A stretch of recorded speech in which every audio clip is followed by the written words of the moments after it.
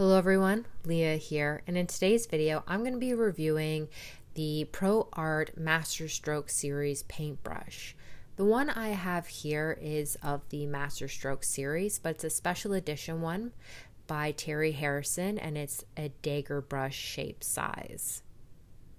So let's just get right into it.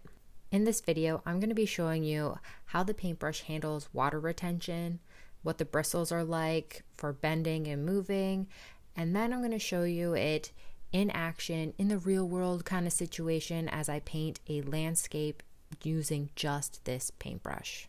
As you can see, the paintbrush does not retain water very well.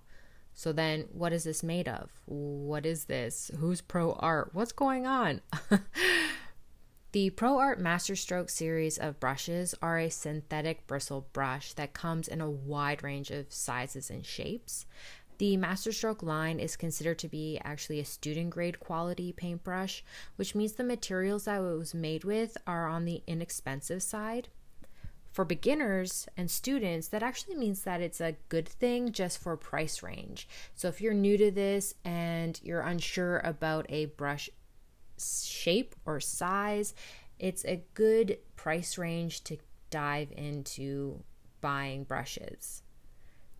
Pro Arte says that this type of brush is suitable for a wide range of media and not just watercolor, so mixed media type materials that you might be interested in using, like gouache or acrylic paint. The dagger brush that I purchased is a part of a special partnership with the artist Terry Harrison. Prior to researching this brush and finding out more about what type of bristles it was made with, I didn't actually know who Terry Harrison was. And for that, I am sorry. He was an amazing watercolor artist. I mean, oh my goodness. So this was a partnership with it to create a line of paintbrushes that he really liked using at the time. And on his website, it describes this type of paintbrush, the dagger brush, as being one that is great for doing long grass, flowers, foliage, even watercolor, like water ripples, and when you're painting an ocean. But as you can see, it did not retain a lot of water. However, why would anybody want to buy this brush when you're doing watercolors and it doesn't retain water?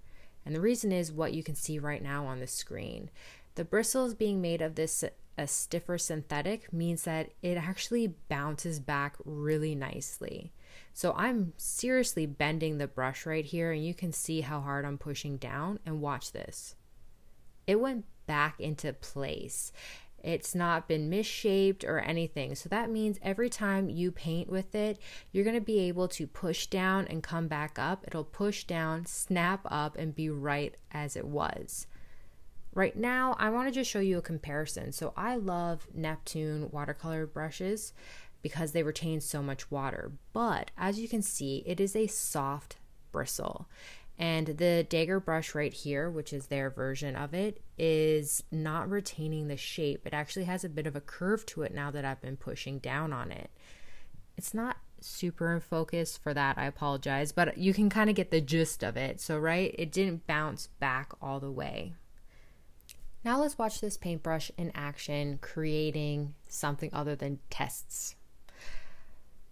I also want to go over the pros and cons to having a stiff bristled synthetic paintbrush as a part of your watercolor paintbrush arsenal. Pro is the bounce back. It retains its shape. Con is, as you can see right now on the screen, I have to constantly go back and grab water. So I'll lay it down, grab more water, lay it down, go grab more water, lay it down, grab more water, just to really get that watercolor flow. How to work around that con is to use this brush alongside other paintbrushes. What's great, like a pro of the fact that it doesn't retain a lot of water, is that when you want to do dry brush effects, so it actually gives this dry texture to the way you paint, or if you want to lay down a thick color and not have it spread out too far, you don't have that problem of having too much water in your bristles, because sometimes even pros at watercolor can oftentimes add too much water and then you can make a mess on your page. Where with having a synthetic that doesn't retain a lot of water, it has more control-ish situations. Personally, I have way too many paintbrushes than are necessary, like I do for almost all my art supplies.